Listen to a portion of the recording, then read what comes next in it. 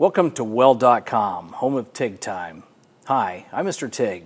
We're doing a follow-on series on how to certify a welder, a person, with the D17.1 specification. Now, just so you know what that specification is, it's primarily an aerospace certification for welding operators.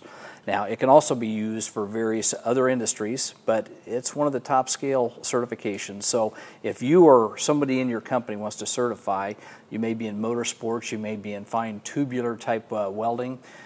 Anyway, we're going to show you how to certify. And we're going to start off with this particular certification is a tubular. It's 6061 T6. So what you're going to need for your certification are going to be these 4 pages. We've extracted them out of the D17.1 book. So if you want to get this, we've got some people that have helped us package this, and we'll give you information a little bit later.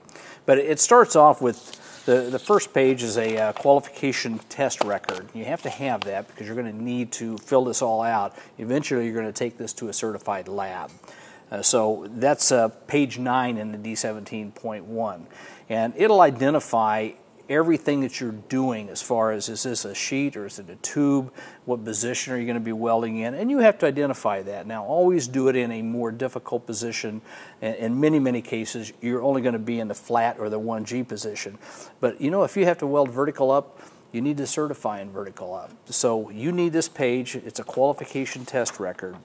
Okay, the next page, it really just tells you the groups that you're going to be dealing with. And there are several groups here. This happens to be aluminum 6061, and you look in here and you can see that it's non-heat treatable. I'm sorry, it is heat treatable alloys. It's group 4. So you need to write that down on your documentation. So we go to the next one. This one's called a WPS. It's a weld procedure specification. And it has all the details of how you welded it. Did you use a TIG torch? Did you use an air-cooled? What's the tungsten diameter? What's the stick out? How much gas did you use? What filler did you use? You need to trace all of that, and that's what this sheet is all about. So you, the operator, have to fill that out completely. And then finally, we get into it's called a procedure qualification record. Now, this also goes with the package, and it goes to the lab. Now, the lab's going to look at this, and you have to, as the quality control person, you have to dictate what testing you want to have done. And every material is a little bit different, and every application is different. So you got to look at your contract, and I would look at this, and if I were certifying for motorsports, here's how I would do it. I would take a look at this, and I'd say, okay, what's the qualification? Once I pass this, what thicknesses can I weld? And there's a formula called 0.67T to 4.0T. So this is 049 wall thickness. It will allow me, once I pass this test, it'll allow me to cover the range of 032 wall thickness all the way up to 196 thousandths wall thickness. So use that formula when you decide what thickness you're going to certify to. Okay, now that you've got that figured out, this all has to go to the lab. I would recommend, first of all, it's aluminum, so mag particles out.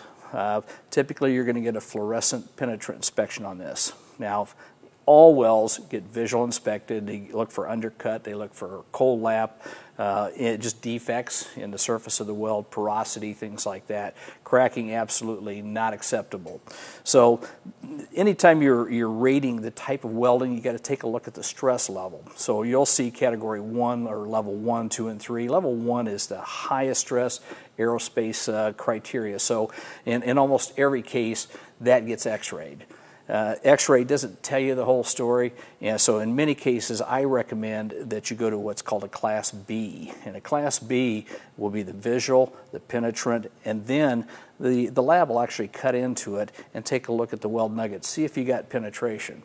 So 90% of the time you're going to want to deal with a Class B, and that's what we're going to demonstrate to you today. Now, I've got a machine here. It's an AC/DC machine. I would have to identify every parameter on the sheet that I'm using.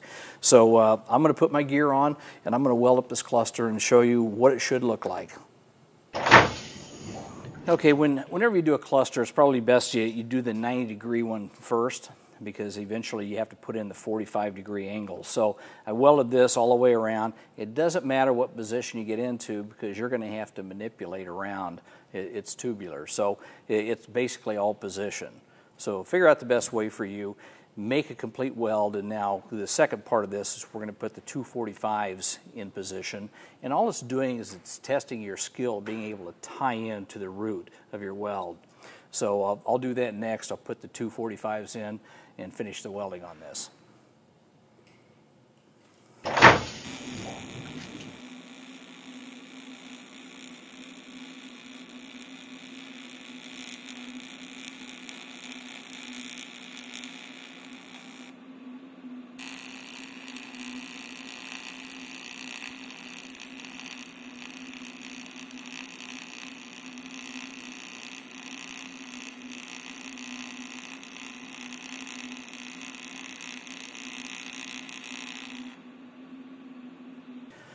Okay, now that I've put the 45-degree mitered sections in, welded all the way around, now what you have to do is just focus in, do a visual inspection, make sure you don't have any low undercut.